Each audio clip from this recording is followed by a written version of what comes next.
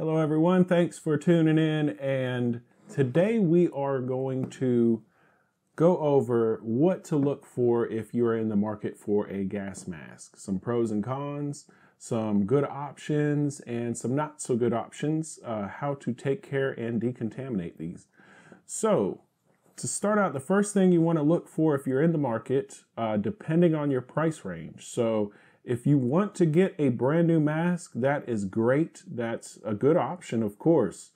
There is a lot of reputable sources, military suppliers out there, but they can be extremely pricey for a brand new military issued gas mask. Like some of the MSA options out there are excellent. The Millennium is a great option too. You can pick those up used for a lot less. But brand new, I believe that's about a $300 or $400 mask. And if you get it used, I know Commando Store or commandoland.com with a K, Commandoland with a K. I'll put a link down in the description, has those. They just got those in, and I believe they're under $100 used. So that's a good option. And also as far as brands, the Scott that makes this guy is an excellent brand. Avon makes great options too. 3M does have some options, not as much CBRN capable options, but they do have some full face and stuff like that, as well as MSA. And if you are in the market for pretty much any current or in the past decade or two military issued mask, you really can't go too wrong with those. You might just want to do some research. If you have any questions, comment down below. I'll try to help. And also you can go over to Guns and Stuff 93. He does excellent work with gas masks. He's very knowledgeable and helpful. So if you are in the market, I would suggest those three brands, or possibly just any military issued or Israeli civilian even issued masks. The Israelis, everyone in that country is required to have a mask. They give one out to everyone. There's a civilian version and a military. Both of them are good entry-level options, as well as Scott. If you get a used Scott mask, that's a good option as well. One misconception with masks is that you have to get it in date, or it has to be at a certain date of manufacture for it to actually work, or it's expired and not worth anything. That's not really true in my opinion, and a lot of others, because as long as the mask is not compromised and it can keep a good seal and the material is in good shape, that mask should be just fine and work sufficient with any, as long as you have the correct filters and a good filter system on it.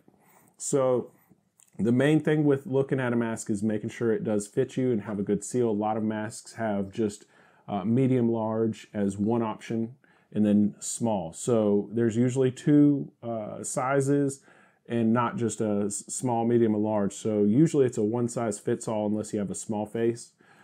So just keep that in mind as well, that you do get the correct size. Now, as far as full face versus each individual eye, that is a preference thing. I do and I am a big fan of full face masks because you will get a bigger field of view and vision. But as far as with these two eyelets on there, I have found and heard that if you are planning on shooting a rifle with one of these, it can be very difficult and mess up your vision with the curve of the lens. That can mess up your vision and make it really hard for you to get on your sights with that mask. With this one in particular, the Scott M95, I have no issues, and I've heard the same with a lot of other masks that are designed with the two different separate eyelets, that there's not that huge curve and it doesn't throw you off where you can't get on your sights. Now, also with getting on sights, I feel this is an important thing for me as well when looking for a mask. There's typically two styles. There's one where you get the filter hanging off the bottom here, right here. That can kind of get in the way. You could probably work around it, but it could be a nuisance if you're trying to use a rifle. And then also it would have, there's some options where it just is on one specific side or the other. So depending on if you are left or right-handed, keep that in mind. Now on this one and some options, you can either put it on one side or the other. That is what I recommend. You never know who's going to have to wear your mask. So I would look for an option where you could either put the filter on one side or the other, put it on your off side that you're not going to use to use your rifle. That way it's not going to get in your way. That is a big thing for me. It might not be so big for you, but it is something that's noteworthy. Also, certain masks, especially newer production masks, are going to have drinking systems. This one actually does not. It does have the capability, but did not come with it, and they're hard to find. So if that is a big thing for you, if you're looking for a filtration, a water port and hose for you to drink while wearing your mask, this one doesn't have it. A lot don't, but some do. And that's just a cool option. You could buy a special canteen for it, so that way, or you could have it set up with a CamelBak, and that way you could easily drink water while wearing this. I don't really feel that I need that, because I hope that if I need to use this, it's not going to be for an extended period of time. So I don't see myself wearing it long enough to really need that, but it is a great option if you're looking. Other ones, if you wear prescriptions, they will have little, like on the inside here, they'll have a little tab for you to be able to put specialized lenses in there, because if you are wearing prescription or any type of sunglasses or glasses, you're not going to get a good seal, and that defeats the purpose of having one of these. So that is something to keep in mind. I do suggest getting a pair of contacts if you want to go the route of wearing this and need that, but that is an option. So besides that, on the inside of the mask, you do have certain ones like this guy. I don't know if you could really see it here, but there is this separator piece. And what that's going to do is it's going to separate you from breathing in the mask. And you could see it here. It's going to make it so that you aren't fogging up the mask. It's going to keep your exhalation going out through the exhalation valve down below and just separate it. So that's huge. I would make sure that you have that if you're looking for a mask. And keep in mind, a lot of older masks, especially some of the older USSR Russian style masks, are going to not be very effective compared to some of the newer ones. Some of them actually have asbestos inside the mask.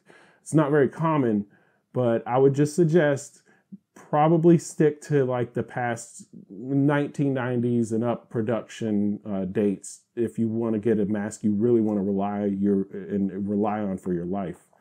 So old 40 millimeter Soviet filters, stay away from those as well. They pretty much all of them contain asbestos, and it will save your life in certain situations, but that's horrible for you to breathe in. So no matter how cheap they are, don't get those filters. Don't breathe in through those filters. They are very bad for you. They've been tested over and over, and every time they have come up having asbestos. So that's kind of the basics. You know, you could get into harness and stuff like that, but most of them, they're going to have kind of standard harnesses. And once you narrow down what you're looking for and you find one, just do a little research. There should be a ton of reviews out on each mask and information that'll show some pros and cons and drawbacks if there is any. So just keep that in mind. But as long as it's a pretty recent production date, and I'm not a professional, but this is from everyone I've spoken to that knows about this stuff, and this is how I feel, I'm very confident in carrying this. This was made in '96, but the rubber's in great shape. Everything seals up perfect, and I would trust my life to this. As far as 40 millimeter canisters, there is a lot out there, and it can be very overwhelming with the information out there. What I would just say as a good standard, if you're getting this to protect yourself from chemical, biological, radiation, and nuclear, go in that order and get a CBRN, chemical, biological, radioactive, nuclear, and get a CBRN filter. Another good rating is ABEC P3. That's another good system. The CBN are great, but they won't block out radiation. So CBRN's kind of up here. As far as good cheap filters that are available right now, it's 2020. I would suggest Mira, M-I-R-A. Go to their website, and they have the Dot Pro 320s for $40. The life on those is 7.5 years, and those will cover pretty much anything life throws at you. They're color coded. If you really want to get into detail, there's color coding and some diagrams out there and stuff, so you can really read into it for yourself. But I think that's a great baseline for a filter that you can pay extra and get their 20-year life filters, and I believe those are like $80. But for 7.5 year lifespan, $40, those are great. Another thing to keep in mind for filters is that for your lifespan, once you open them, that's going to be about 8 hours at the most. If you're filtering out a lot of stuff and there's a lot going on, it's going to be less. You're going to be able to tell because it's going to start being harder to breathe. You might start smelling things. You shouldn't be able to smell anything if you're wearing one of those filters. A great test to do is put one on. Make sure you have a good seal. Do your seal checks. And to do a seal check, you would put this on, tighten it all up, cover your inhalation where your 40 ml can would go. Cover that up, suck in. It should suck in. Also cover that up and blow out. It should be able to blow out, and that's pretty much your test. And do that with the filter the same way, just covering the input on the filter. So for the 40 ml filters, they're going to last about 8 hours at the most, so keep that in mind. And yeah, that's pretty much about a good starting point for masks and filters, I believe. I don't believe we missed anything too major there. That's a great starting point, because I know this can be overwhelming. And it's easy to just go out and get a mask. I would suggest also, one last thing about the masks is make sure they take 40 millimeter. Don't get a proprietary or anything like that. You can get a 60 that takes 60 mil threads and get an adapter for probably like $10 that adapts to 40, but NATO, the standard NATO filter that's available and going to be easy to find are 40 millimeters. So just go that route and call it a day. Now, as far as sanitation, if you're decontaminating one of these, you can get 70% rubbing alcohol, put it in a spray bottle.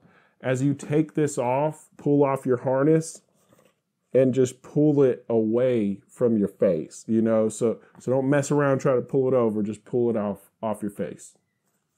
Also, you can use rubbing alcohol if needed. I would kind of just go that route. And also you can, if you just need a regular cleaning, pretty much you can clean these in soapy water and then rinse them off. So you're good to go on that.